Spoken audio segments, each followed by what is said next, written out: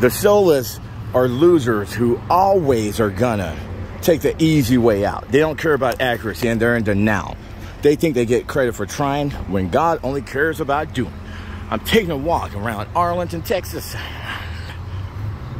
I don't usually do this, but I'm gonna take a walk because the Cowboys play here, and I like the Dallas Cowboys. So let's see. I'm walking around Arlington, Texas. The thing is, with the soulless, they are mainly about just serving their self. That's what sin is. Sin is serving self. And all the little commandments and all the little examples are just for kids to teach them about that concept. Those aren't the actual sin. Sin is the whole tone of serving self. So when you serve self, you sin. It's one and the same. Think about it. So these things are always going to look for the easy way out and think they're guaranteed. They think they're guaranteed to be good by their own volition.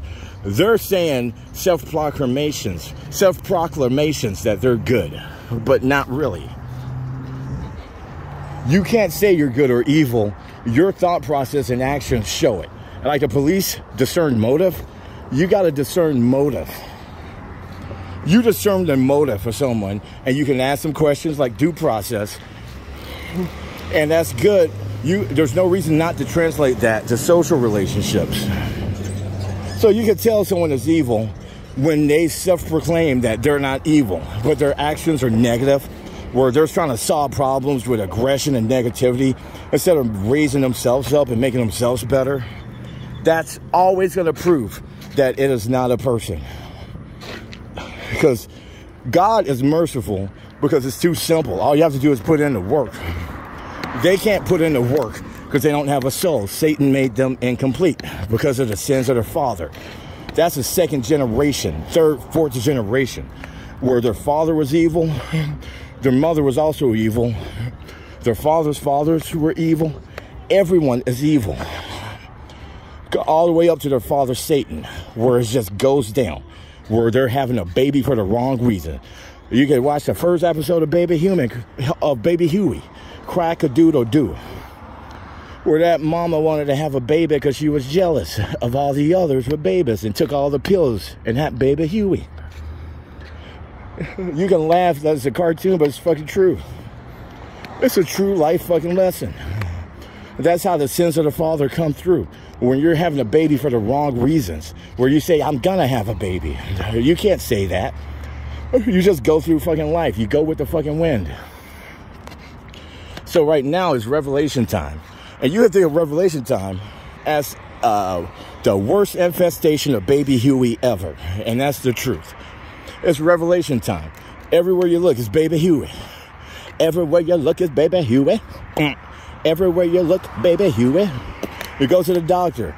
The doctor's a dimwit chasing ego. Don't know anything. Like Baby Huey trying to jump in before he knew how to swim. Or Baby Huey trying to jump in on the front of everyone else. Don't even know what they're doing and fuck it up. Chasing ego. Because those medical classes are just based on the education system, where all you need is motivation, and they break the classes down to how the human brain learns. That motivation don't have to be a love of medicine. It could just be, hey, I'm gonna finally be somebody.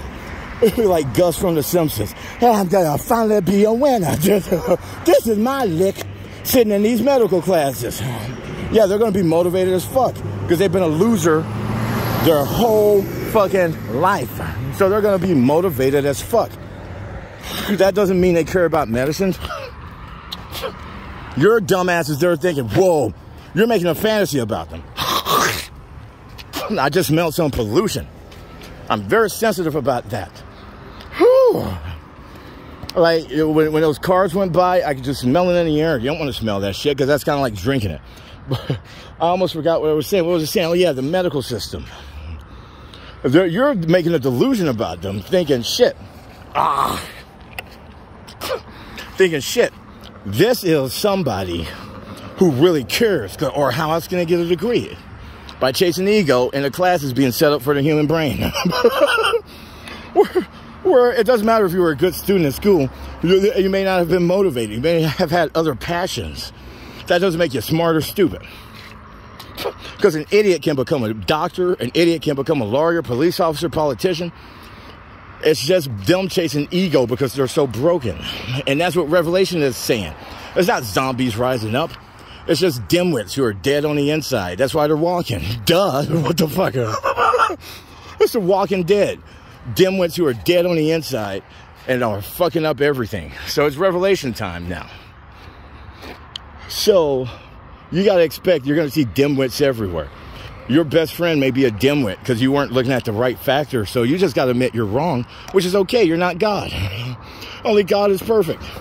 You look at the right factors and be thankful, like Abraham was thankful to break through that madness. To be thankful to have the right information and make the right decision. Because the only transgression is when you fight to stay wrong when you have the right decision. I mean, you have the right information and you fight to stay wrong. Because these things, they're in human flesh, but you're not supposed to eyeball shit. That's what righteousness is. It's accuracy. It was just a bad translation. Where accuracy, righteousness, it's the same thing. You're supposed to be accurate. And you can think of it as there's a whole bunch of marbles. And if you get the number wrong, you're going to get shot in the head by God. Or you're going to get executed. Your life is over. If you're not accurate about those number of marbles. So what the fuck are you going to do? Are you going to look at it and then guess? Or are you going to get down there and get your hands on them and count each and every one of them? When something doesn't have a soul, they're a tool from Satan. All they can do is look at stuff and then see how others react and just go along with it. That's why the follower is the beast. That's why we can break animals and get them to work for us. That's why a dog will stand by your door for 2 weeks until you come back. That's why a dog is man's best friend. A man is the closest they can get. They can't get to God, so they get to you. That's why hanger-ons are the creepiest motherfuckers ever. Because life is about accuracy. And a beast cannot be accurate. They can only eyeball shit because it's a mechanical process of their eyes sending information to their brain. You can replace that with a camera sending information to a computer. And then it's just basically looking at how others react and then going along with how they react. So they can never be accurate because they're not people. But if you can get down there and count those marbles, you do it. You don't just worry about what they're doing and playing up to their level. Or you damn yourself like Lot's wife. That's looking back. When you don't appreciate your growth, which is also put in Genesis with Noah, selling on by as they drowned. Noah appreciated his growth. And just let them motherfuckers drown and sailed on by. Or that would disrespect God if you'd have the chance to grow and you don't appreciate understanding more. That's the original sin because it's the greatest sin. To be able to have capabilities and understand, but playing down to the level of things that can't go forward. You can think of it in evolution. We can't drag every rat, pig, and monkey with us, or we would never have evolved. You got to leave everything you know behind for God and move forward, even if you're alone. That's what the flood story is telling you. So it's about being accurate and the ability to be accurate, or quote-unquote righteous. And you can think of it, again, as getting down on the floor and counting every one of those marbles, or God is going to kill you if you're not accurate. But then that's mercy. All you have to do is just do the work. Just get down there and count every marble one by one. You know how to count? They don't know how to count because they're beasts. All they can do is look at shit and see how you react. They're trying to fucking live for you, like you're God or their mommy. That should creep you out, because that's you trying to say you're ready to play God.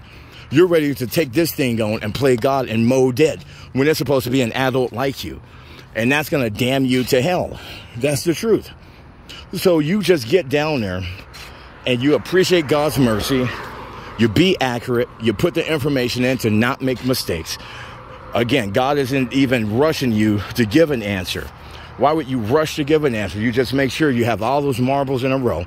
You know how many marbles it is to be accurate. And it will work out for you. That's the truth.